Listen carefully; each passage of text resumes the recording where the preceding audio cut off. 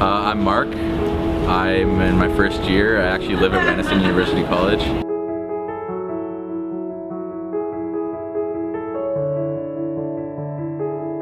It definitely is a problem here. A lot of people who are homeless aren't necessarily living on the streets. Yeah. They might be in between houses, living with friends. They might be living in their cars.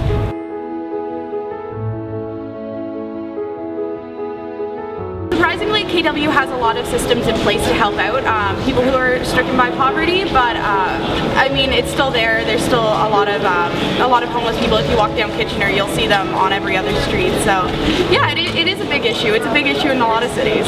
I think that this whole experience will really help us to kind of understand and maybe appreciate more the things we do have in life.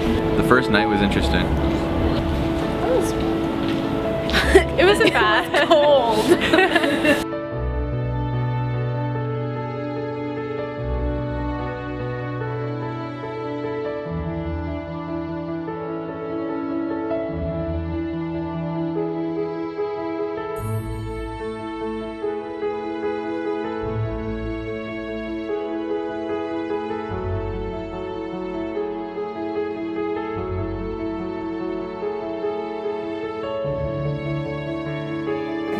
The hardest part was definitely the cold.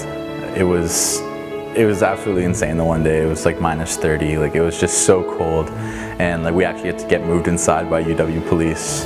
We are not homeless. We slept outside. There's a big difference between the two.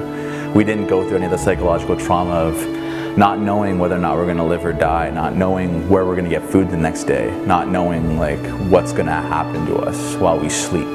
We were just sleeping outside to raise money and let people know that this is still a problem and this needs to be fixed.